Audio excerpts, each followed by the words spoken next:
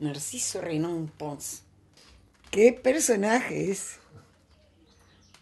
Y tenía su carácter también, ojo, ¿eh? ¿Por qué?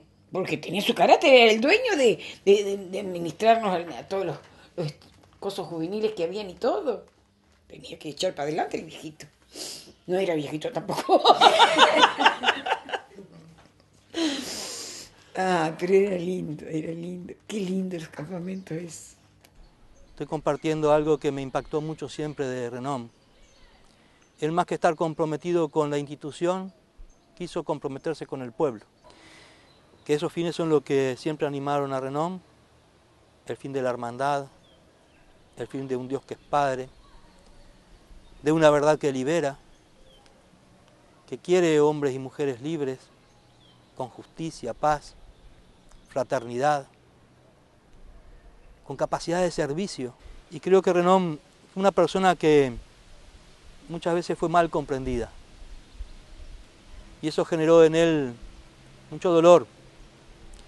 Y no solo mal comprendida por la sociedad en Minas, por el pueblo minuano, en épocas muy difíciles, sino también lo más doloroso es cuando uno es incomprendido en aquellos momentos históricos, y estoy hablando del 70, décadas de 60, 70,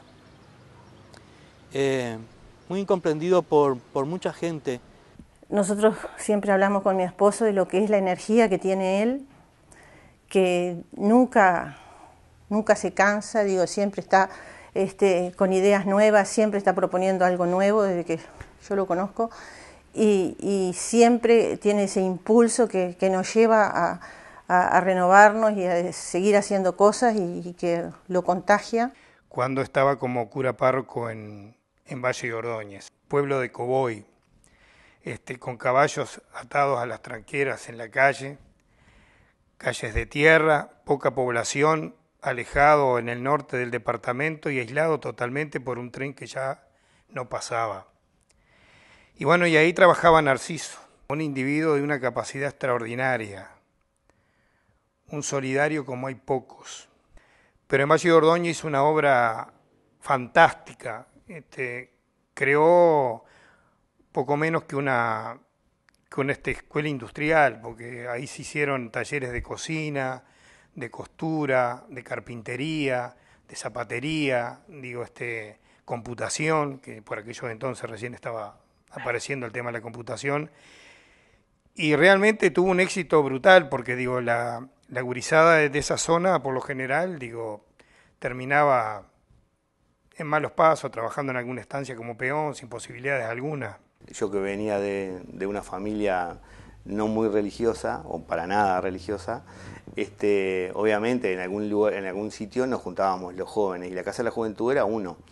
Y ahí jugábamos al ping-pong, había gente que hacía teatro, en fin. Entonces, cuando más grande, ya con 26 años, cuando decidimos casarnos con mi señora actual, que también tendría que estar acá porque es parte del cuento,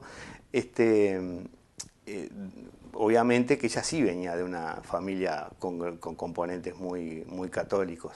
Entonces propongo, digo, bueno, pero en base un poco de picardía, no como una cosa, como un ultimátum, pero sí digo que me gustaría que el sacerdote que oficiara el casamiento fuera el Padre Renom, que era el sacerdote más próximo que yo tenía de concurrir a la Casa de la Juventud.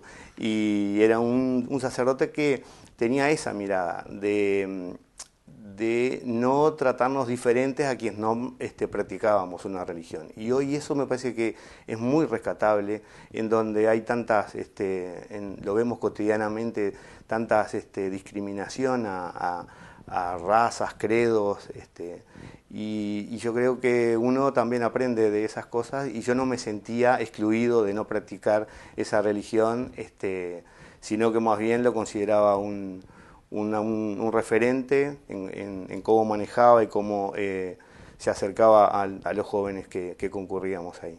¿Vas al Uruguay? Sí. ¿Vos querés que la gente de Uruguay, alguno, vaya a misa? Sí. Bueno, decirle, mira, te pido por favor, nunca vayas a misa, no vayas nunca, y entonces va a ir. Pero no le hagas sermones que vaya y insista, porque acá libertad o con gloria morir, ¿no?